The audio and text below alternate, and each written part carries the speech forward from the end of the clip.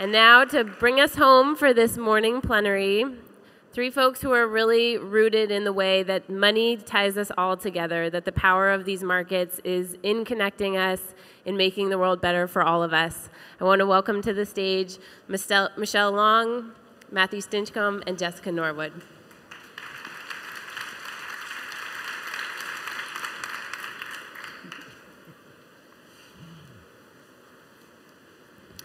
How do I turn the slide? The slides aren't working, whoever can hear that. Is it working up there? Oh, now it's going. Hi, good morning. Wasn't that beautiful? Wasn't that so beautiful? Oh my God, that's what we're capable of as humans. We have that kind of beauty as part of us. We are that capable of that much beauty. That was a perfect opening to this session here. I'm Michelle Long with the Business Alliance for Local Living Economies, Bali. We work with communities of entrepreneurs all across North America who believe that people like Matt Stinchcomb, who works in New York, and Jessica, who works in Alabama, and they're each going to share a story after I share more. But everybody in our community believes that the challenges that we face today come from the perilous separation, from disconnection, from not knowing where our food came from or how it was raised or who raised it before it ends up on our plate, and where the waste goes at the end of the meal, or what's happening to our money in a mutual fund when it's spinning around the world, and whether it's causing harm or good.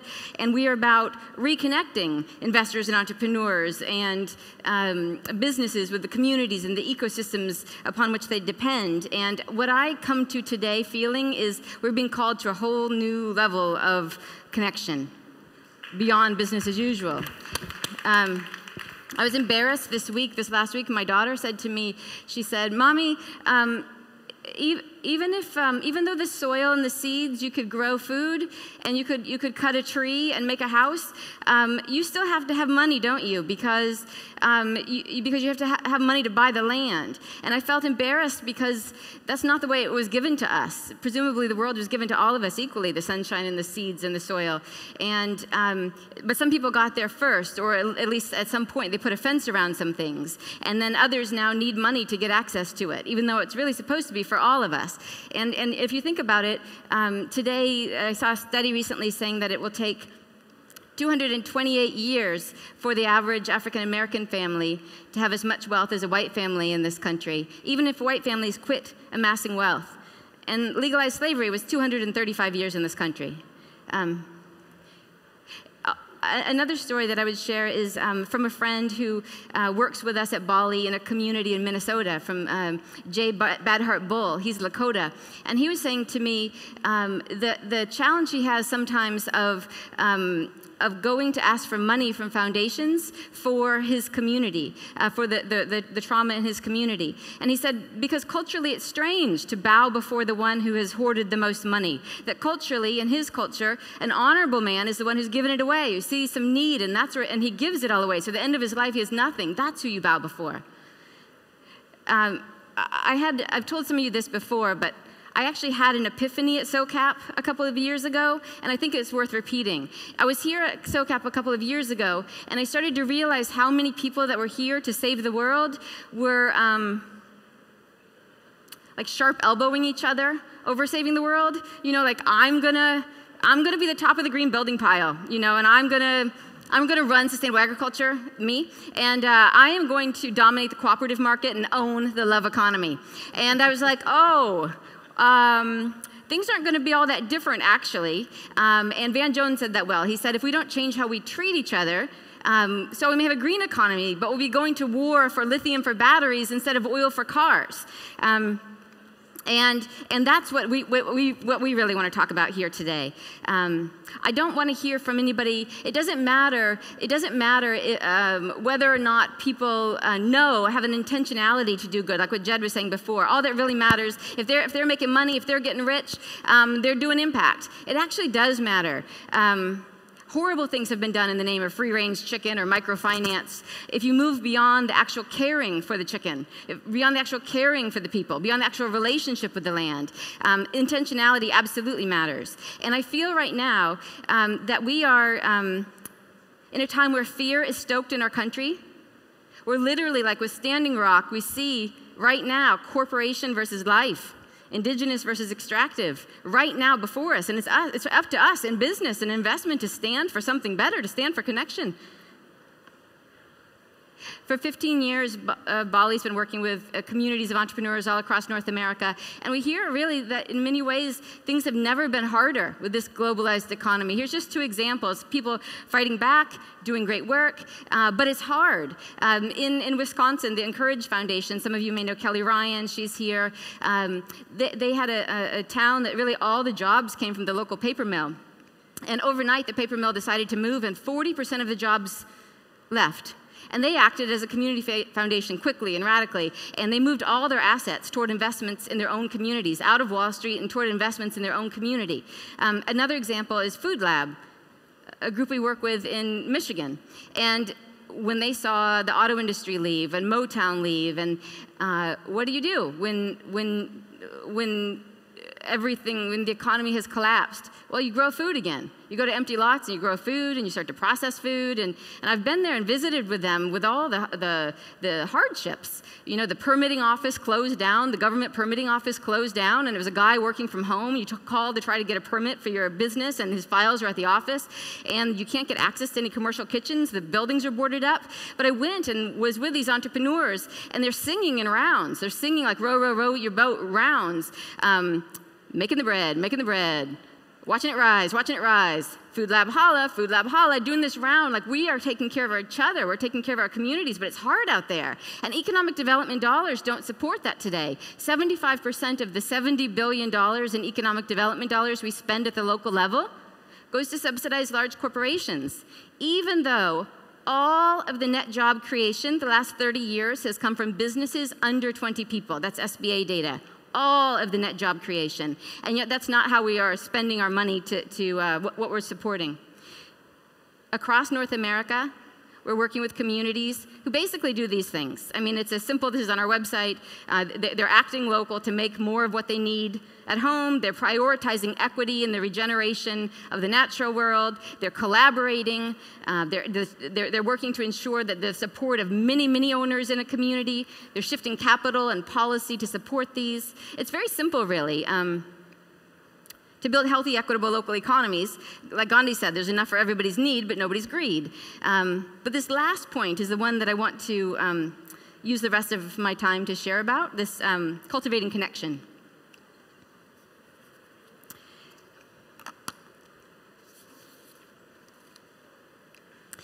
Do you all know Danella Meadows? She wrote Limits to Growth. Dana Meadows? Some of you are shaking your head yes.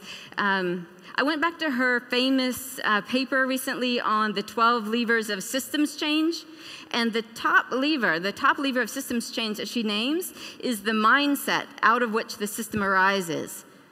Because we then will design a system that supports that mindset about what we believe about who we are and about what's fair. And then we design institutions that support those systems. And then we design policies and procedures that support those institutions and those systems. But the number one lever for systems change is the mindset out of which the system comes. And the beautiful part to me is that over the last 20 years, the Greater Good Science Center at Berkeley here in California, they've been doing research into what makes people happy, what makes us feel good, what makes us well. I guess for a long time there's a lot of research on what made people depressed, but not on what made us well. And they found in common, all people share in common 4 things make us well, regardless of demographic. We feel good when we feel connected to some sort of why we are here, our own purpose, our own voice. We're connected to ourselves. We feel good when we feel connected to each other. We feel good when we feel connected to the natural world, and we feel good when we've been compassionate or generous. Connection, interdependence, interconnection is actually our common humanity. That is what makes all people well. So that gives me great hope, because that is who we are, and it can be cultivated. So these are the kinds of innovations that I would love to hear this week while we're all together. Aravind is an eye care company in India. And they have a mission statement to end needless blindness.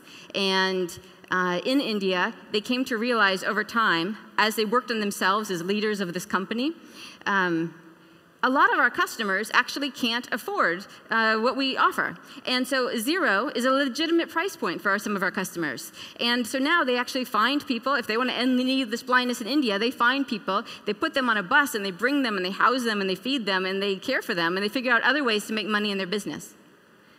Another innovation comes from my friend Leslie Christian. She's a wealth advisor and a colleague of mine. And how she's advising people nowadays is what level of interest should you have on your money? Well, that depends on how much money you started with. If you have $15,000 net worth in your family, we need to help build some assets for your home. If you have $50 million, we want to set an interest rate that slowly moves that money away from you into places where it's needed more over time. I've recently heard more from the Mars Corporation, you know, kind of not very quality candy bars, that big company, that they are actually looking at what is the point of the extraction of profits to the top? How did this ever even come up? I mean, it actually doesn't make any sense that we are pulling all the value to the top of the company when the value is being created at each level, in the soil, where the cocoa beans are grown, in the people who pick the cocoa beans at each level, that's where the value should go. And so what we are aiming to do over this next 6 months is we're starting with a big group of us, the people that are on the stage, Kaiser Permanente, Eileen Fisher, the Etsy Foundation, to start what we're calling connection circles. An effort to try to remind ourselves of our better natures and who we are. Audre Lorde says we have to struggle to be tender with each other until it becomes a habit, that it's our right and responsibility to practice and imagine the world that we want.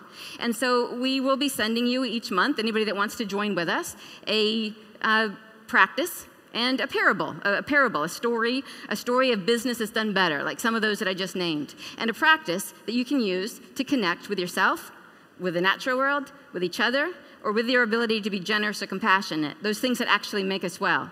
And together, we are going to stand for a revolution that's necessary. I think that if we don't actually radically reimagine, are we going to be, I don't know if we're going to make it. You know, I honestly don't know if we're going to make it if we don't radically reimagine, if we don't practice having new eyes. We're facing a world right now with climate refugees, with the talk of, you know, driverless cars, even though that driving is the #1 employer of men in this country. I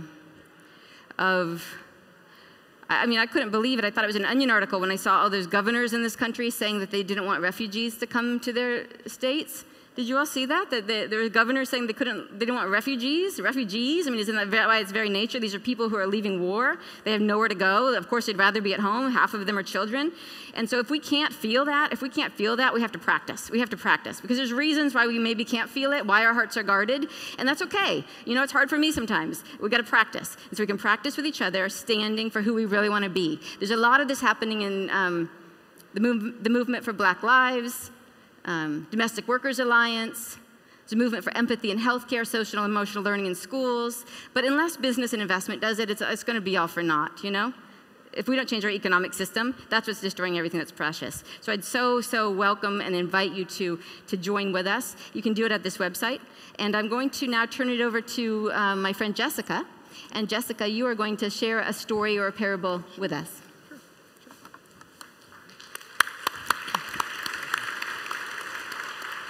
Thank you. I think everybody in the back just said, uh-oh, because I was supposed to be seated. So they said, uh-oh. My name is Jessica Norwood, and I am really privileged to take on what it is that Michelle just shared about the importance of connection and community and place and culture. And specifically, I want to talk a little bit about some of my work around supporting entrepreneurs who are looking for startup kind of capital, and particularly African Americans. And one way that I think really illustrates everything that Michelle just beautifully talked about was this project that I got a call for. A group of African American farmers in Alabama had a multi-million-dollar contract on the line, and they had been networked together to grow fruits and vegetables. And as you can imagine, some of the rigors of being able to provide fruits and vegetables for this big box company was really quite stacked for these folks. And so we decided we would put together a loan fund, and we wanted to make sure that folks had the kind of money that they needed at the different places along this venture. And so we did this, and I pat myself on the back like, yeah, I did it. And nobody was taking the product like I thought. I mean, we had all these planning meetings, and nothing was happening. And I ended up getting an opportunity to sit down and talk with a man named Mr. Robert. And Mr. Robert is about 80 years old, very strong, African-American man, had been farming, and he grew up as a sharecropper. And at a certain point in his life, he decided that he wanted to take on continuing to farm. And the owner of the property had since passed away, and the land had been turned over to the children. And they didn't have any more interest in continuing the farming. And so he went to them and he said, very limited education, had done odds and end kind of jobs, but mostly had worked on this plot of land, and went to them and asked if he could purchase the land where he was. And children agreed, and they said, go over to the next county and talk with our banker, and they'll set you up. And so he went over and did that, and for 15 years or so, he made payments every month. He kept a little ledger at his house of how much he was paying, and at the end of that 15 years, he goes back to the county, to that banker, and he says to them, I'm here to get my ownership papers. So the banker says, oh, yeah, well, tell you what you do, you come back next week, and we'll have everything set up for you. So he comes back next week. Sir, I'm here to get the ownership papers. And he says, come back. Keeps coming back until he finds out there was no record of the payments. He had just been paying year after year after year in a very systemic and really egregious abuse of relationship and power to take his land and to take his money. And this is coming from a person who, as an African American, had gone through some of the very most vicious times in our country, and certainly had experienced, even at the hands of the federal government, being redlined and excluded from getting access to money. So the reason he wasn't keen on taking the product that we had was because he had this historical relationship with this kind of financing. And it was only until I understood that we slowed down long enough, that we established that level of connection and deep trust, was I able to actually understand where he was coming from and to put something together that really mattered for him and for all of the other farmers that were a part of that initiative. And I'm very proud that he became one of the folks who really went out there and made sure that everybody signed up and took advantage of what it was that we were trying to offer. And we were able to help them take advantage of a huge opportunity to work with a big box store in the region. But I think it perfectly illustrates what Michelle has shared about the importance of connection, the importance of really grounding and anchoring in place, and all of the incredible things that all of you are doing out there to move capital, that these are the real stories and the real experiences that people go through, that they need you to show up and to really understand what it is that's been happening with them and to provide the kinds of solutions that make sense for where they are.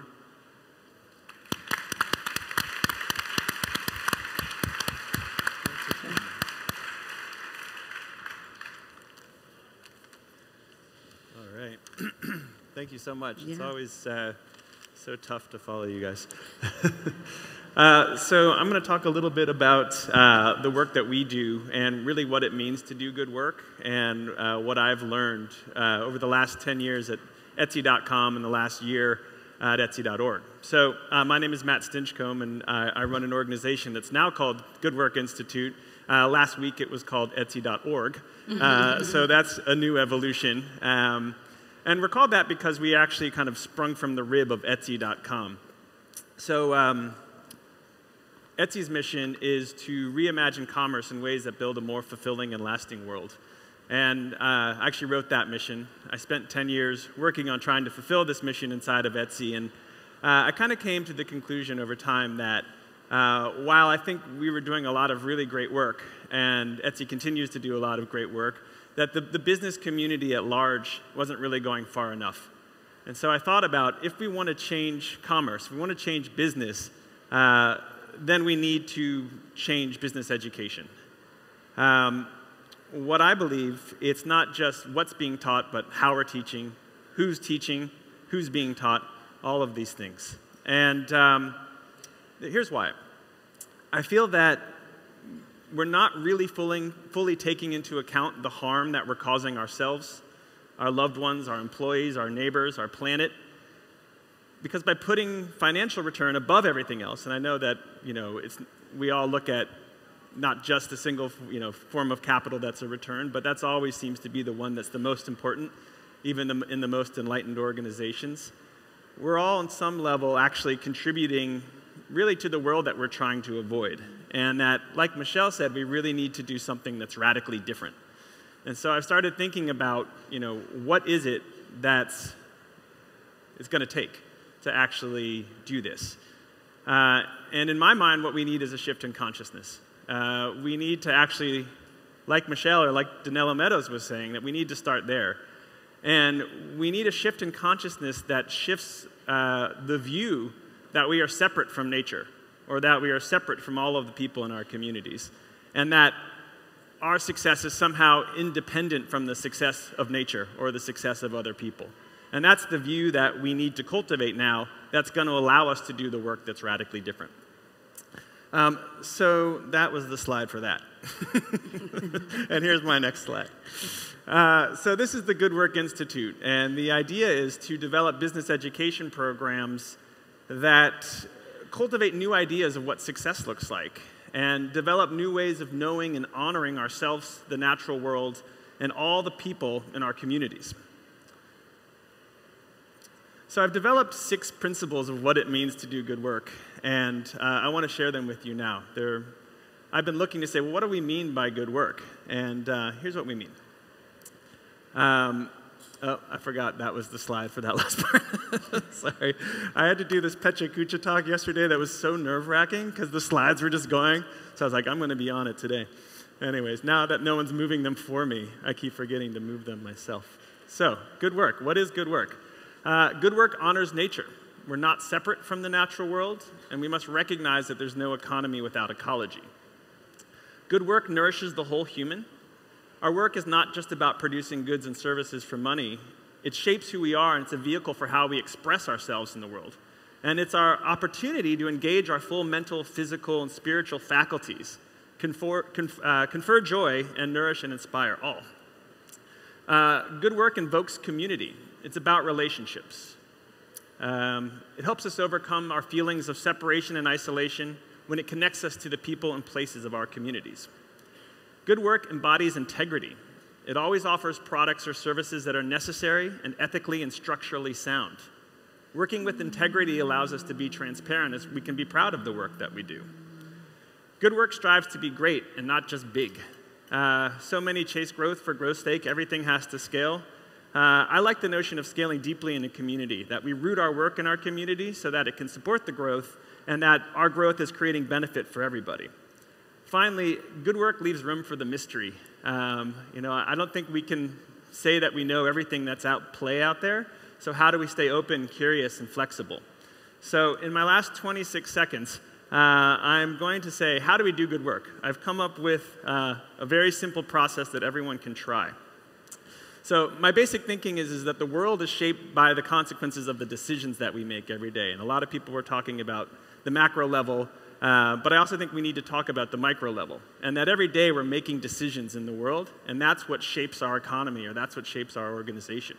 A business is just the aggregate of all of the decisions that everybody makes there. So to do good work, we need to do 3 things. Before we make a decision, we need to pause.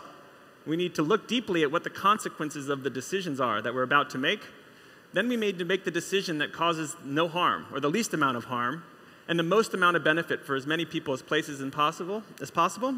And then we need to do that every time we make a decision. Thanks.